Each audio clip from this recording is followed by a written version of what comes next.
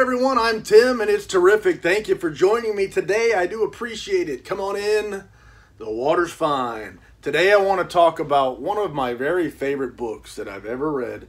I want to do a bit of a comparison between some special editions that I already own, and I want to unbox and show you another special edition that just came in the mail today from an eBay purchase. But first things first, the book is called The Maltese Falcon by Dashiell Hammett.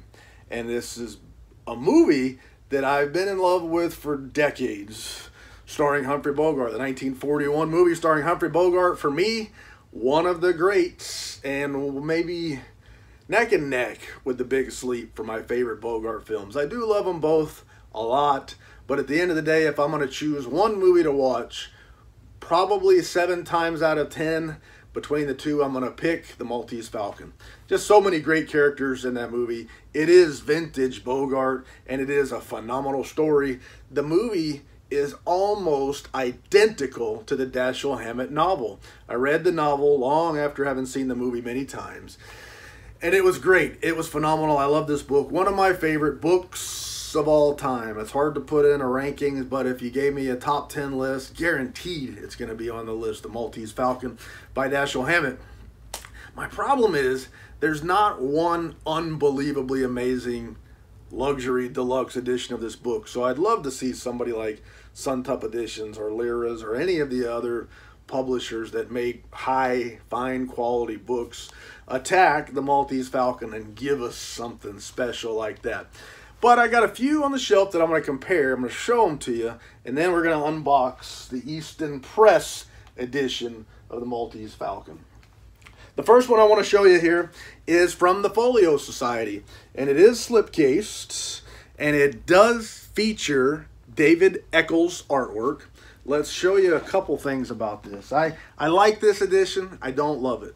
And here's one of the problems. It's got a slipcase, which I do like. But this is a paper slipcase, and almost none of them that you see available for sale online have made it without some of this white stuff showing in the black. They don't hold up well because it's paper.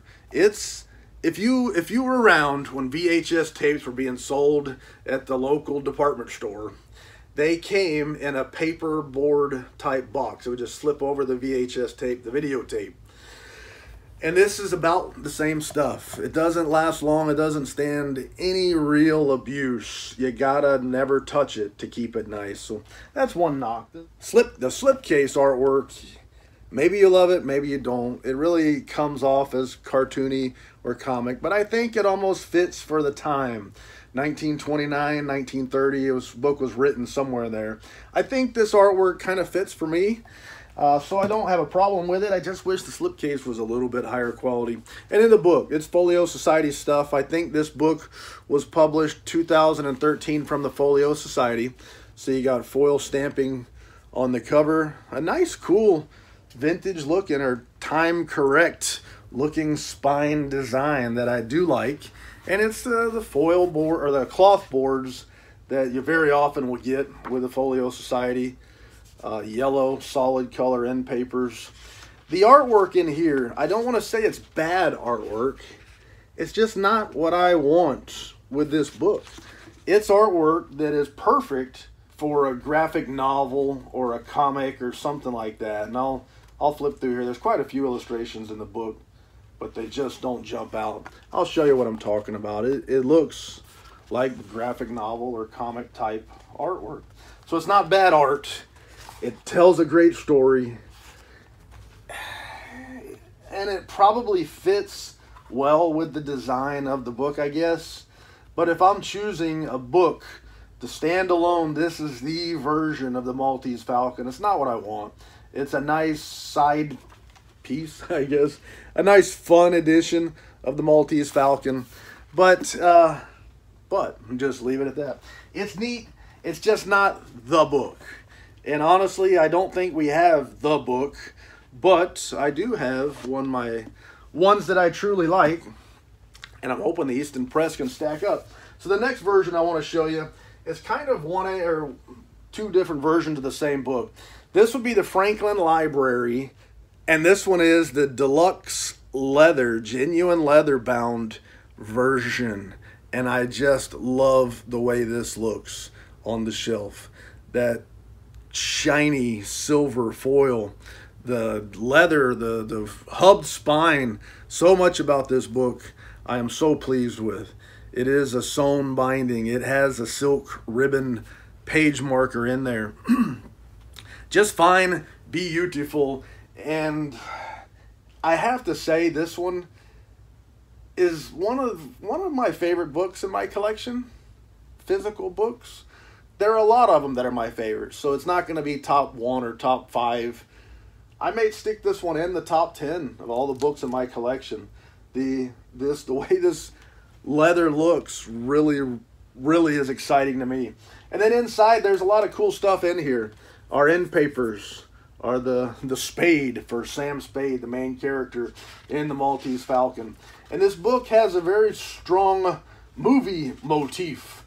So the other one from Folio I showed you was graphic novel or comic-ish.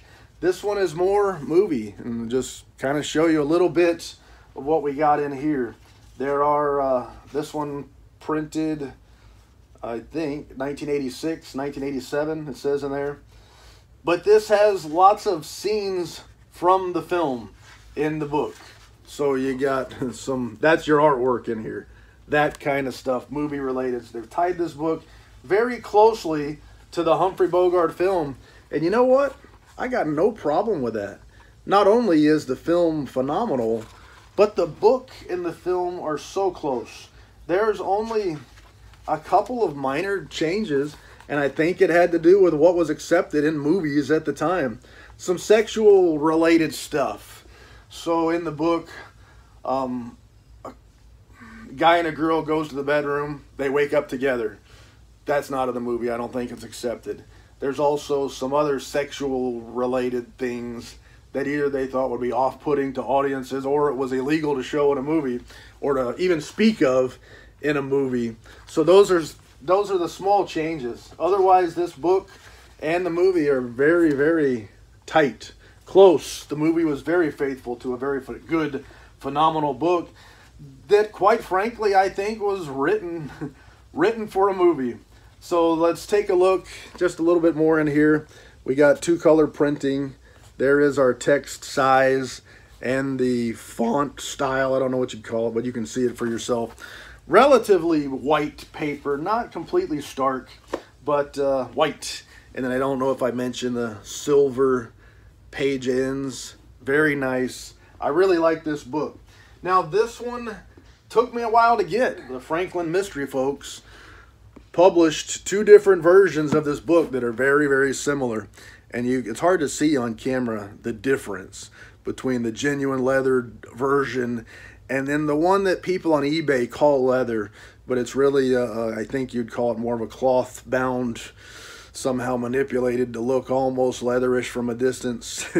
But very different when you see it in person between the two. So don't be fooled. A lot of folks online, there's a lot of listings for this book right here that say this is leather, and it's not. Not only is it different materials, it's missing some stuff. The binding is very different between the two. The ribbon marker is missing from this cheaper cloth covered board, and it just doesn't, well, it does have a lot of the cool look to it. The materials look so much different. It kind of looks like a fancy cheap book. This one looks like a fancy quality book, and I'll just leave it at that. But inside, they're got the same stuff, the same information, pictures, story, all that kind of stuff. So I think if you like this book and you like $25 better than $150 or whatever you might be able to find this one for, then you'll be very happy with the cheaper version. And that's probably a good thing that publishers give people those kinds of options. I got no problem with it. It's the secondary market sellers that kind of make it hard for people to navigate and figure out what they're getting when they pay their money that I have a problem with. Now, for a little while now, that's where I've been. But today, I am going to be unboxing the Easton Press version. Easton Press, if you've watched any of my videos, I've unboxed quite a few from Easton Press. Easton Press uses quality, genuine leather bindings, board material, quality leather covers, 22 karat gold, gilded page edges, built-in ribbon markers, hubbed spines, just very nice stuff. And they published at least 2 Dashiell Hammett books that are matching. And I only got one. The other one being The Thin Man. And I wish I had that too, but this chance I got to buy at a price I wanted to pay only included the Maltese Falcon, so I'm still on the hunt. I'm on the hunt for The Thin Man. I love The Thin Man. It's a great book. Great movie also. The movie there is quite a bit different than the book by Dashiell Hammett.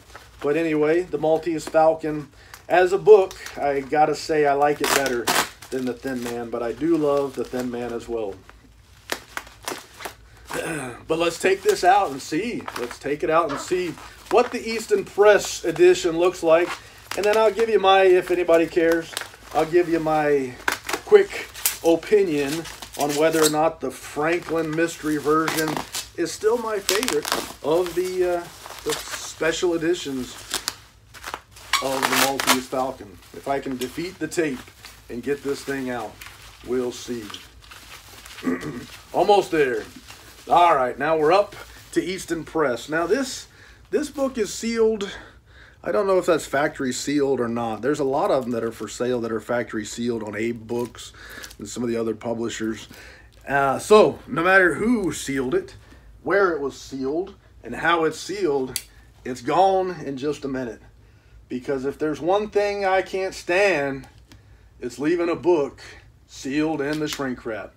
You do what you do, but they don't stay sealed long when I get them in my possession for a variety of reasons. But at the end of the day, I just want to get that book out. I want to see it.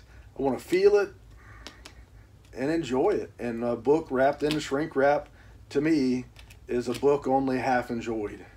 And I ought to write that down. Maybe I'll make it a little bit more poetic. But a book half enjoyed is a book half enjoyed. Now we got this loose shrink wrap. You think as loose as the shrink wrap is, it'd be very easy to get off, but tight wrap is easier to deal with. Anyway, we've down to the book itself, and there's my front cover.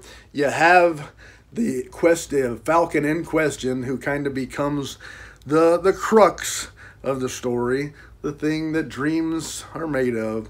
And there's our spine and then the backboard. So gold foil stamping on the cover. The Franklin version was silver. This one is gold. Those gilded page edges.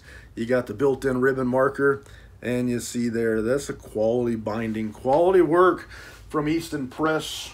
And this one came with a note about the Maltese Falcon, a nice little addition that they will often put in. The end papers.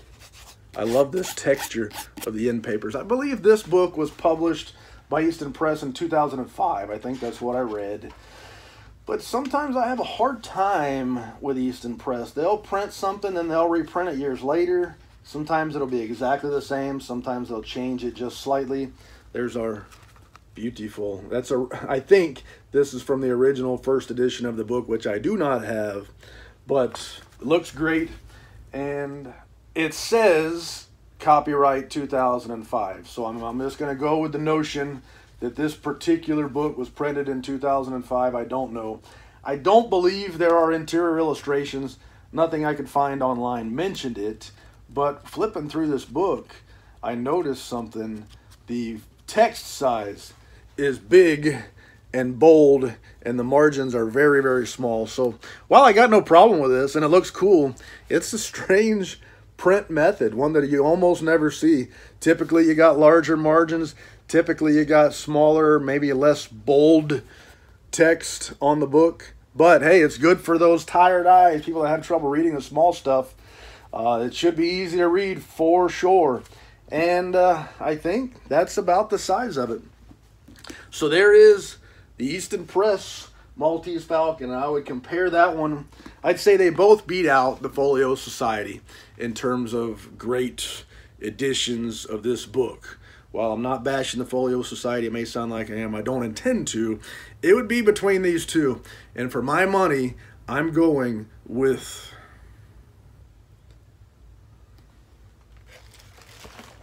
the Franklin Library version, the deluxe leather bound edition, not the cheaper cloth bound edition.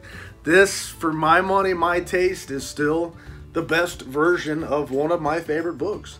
And until somebody else comes in and publishes a finer quality edition, I would still say to anybody that asks, if you're asking, this Franklin Mystery version of the Maltese Falcon is the best out there. If I'm wrong, tell me so. I don't mind being wrong. It ain't the first time. Anyway, those are all the lies I can think of to tell. Thank you for your time. I do appreciate it. C'est la vie, baby. Doo-doo.